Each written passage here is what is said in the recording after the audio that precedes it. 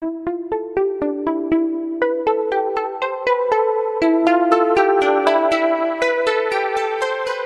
everyone, welcome back to my channel. I'm Neha Parashar, working in a healthcare company and based in Germany. In our last video, we talked about the 9 skill sets which are required to make career in regulatory affairs. After that, many people keep asking me, Neha, okay, now we know what are the skill sets required to make career in this field. But how can we start our career in this field? Can you focus on the how part of it? So I thought we'll tackle this topic in today's video. So let's start. Imagine being the person who ensures that life-saving drug reaches to the patient safely and ethically, right? And that's what regulatory affair in the pharmaceutical industry is all about. So if you are interested in pursuing your career path in regulatory affair, let's break this journey step by step and see how you can get started. Step 1 is get formal education. So, the first and foremost criteria are getting education and beginning with the basics, right? Study biology, chemistry, pharmacy or any other related fields. If you are very sure that you would like to start your career in regulatory affairs, then you can consider courses, degree or certifications that focus on regulatory affairs.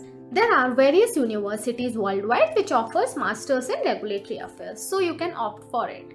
One such university is Northeastern University in USA and NIPER Hyderabad in India.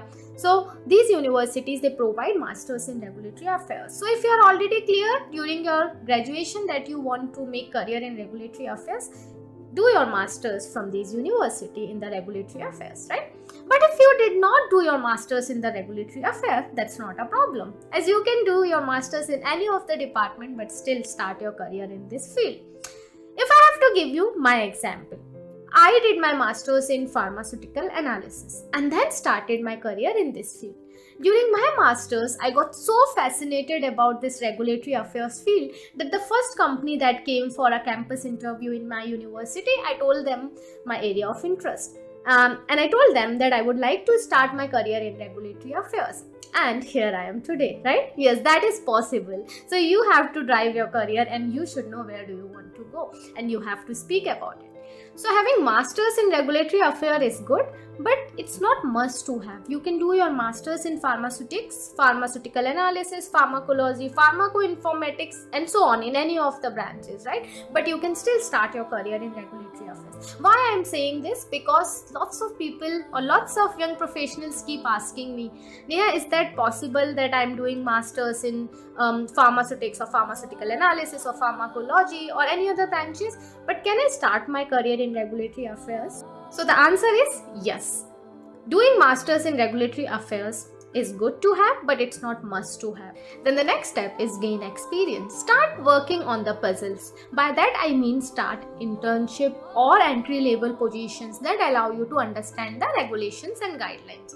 So if you are fresher, you can look for opportunities in pharmaceutical companies, regulatory agencies or consultancies. You can also seek help with the LinkedIn network or connect by a cold email with the people from the same field, right? So there are people who wants to help you, but you have to reach out to them, right? Next step is develop your key skills. You need to develop the critical skill sets required for this field. What are those critical skills? Understanding of regulations and guidelines, scientific knowledge, detail-oriented approach, communication skills, strategic thinking, problem-solving skills, negotiation skills, and my favorite, adaptability and continuous learning, team collaboration and project management skills, and understanding technology. So we covered all these 9 skill sets in my previous video in detail. You can check that videos out for all must to have skill sets for regulatory affair person. So you can check those videos out to know why do we need all these skill sets.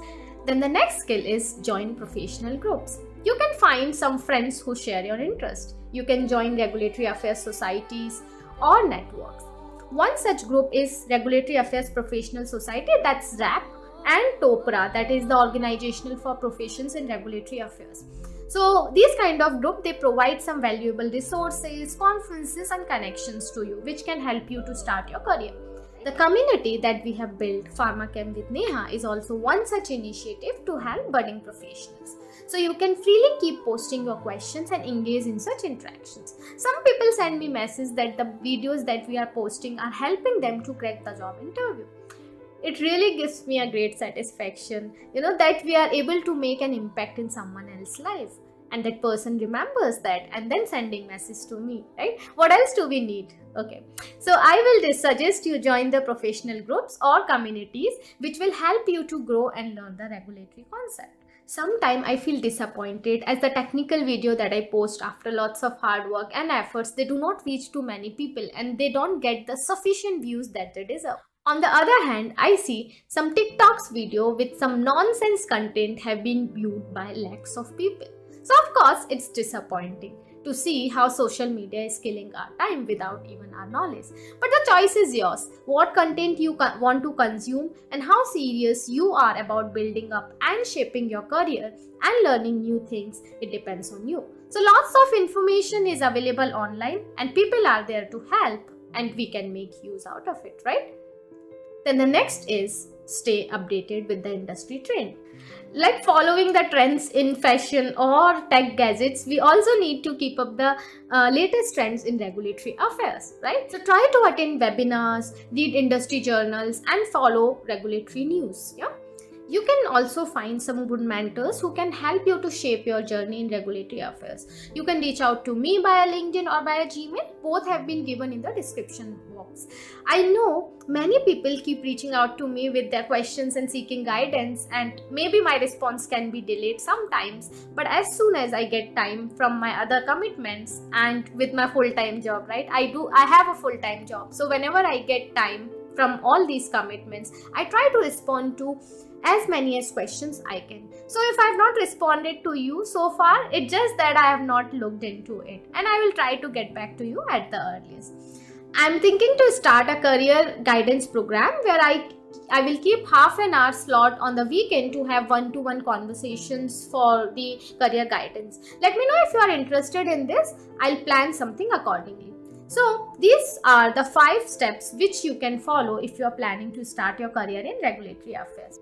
In the end, I would say, if you have got the passion for making a difference and if you have the curiosity to explore this field, which is a perfect blend of science, technology, law and business, this could definitely be the path forward for you. Reach out to me in case you have any further questions and tell me in the comment section below what excites you the most about a career in regulatory affairs. Until then, keep exploring, keep growing and stay tuned.